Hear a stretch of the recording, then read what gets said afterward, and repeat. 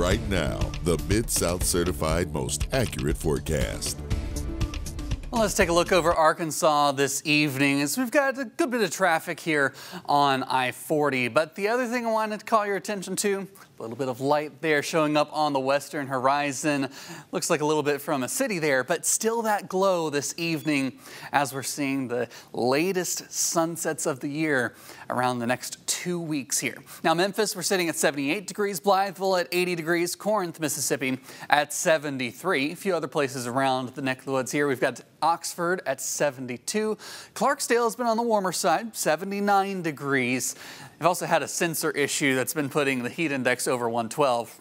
Don't pay attention to that. Now, the heat is on, not quite that hot over the next couple of days. High temperatures are going to be in the mid-90s, heat indices over 100 degrees. Now, the fortunate thing, Rudy will like this, we might have a little bit of a cool down from some showers to come through.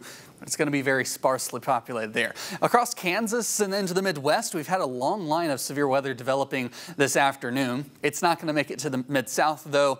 It'll fizzle out overnight, and we might just see some remnant clouds coming in. A sprinkle is all that we would see if it even holds together. Here's a look at that hour forecast. There's those clouds moving through overnight. By Friday afternoon, we still have a little bit of a northerly breeze, but it's not going to be enough to really cool us down. It'll just be moving around that hot air.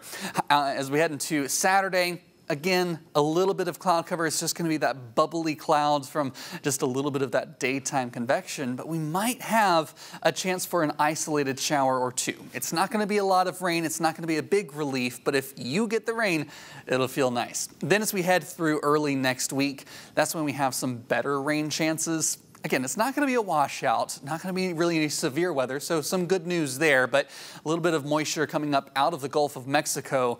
That also means it's bringing with it a lot of high humidity, so it's not going to be the best feeling weather. Temperatures as we head overnight tonight, 68 degrees for Memphis, Corinth, 63 for your low, Clarksdale down to around 65 degrees, and Truman, Arkansas, down to around 66. As we head through the morning, look at that, 9 o'clock, we're already in the low 80s then. So we're going to see that heat starting very early. If you do enjoy a run outside, maybe try for some of those early morning hours. Afternoon highs are going to be in the mid-90s. Heat indices starting to creep up, not quite to 100 just yet, but still in the upper 90s for that feels like temperature. Your 7-day forecast, this of course doesn't look at those heat indices, but we've got those mid to nearly upper 90s there. 97 degrees is where we'll peak out, and then we'll dip back a little bit with some of those showers.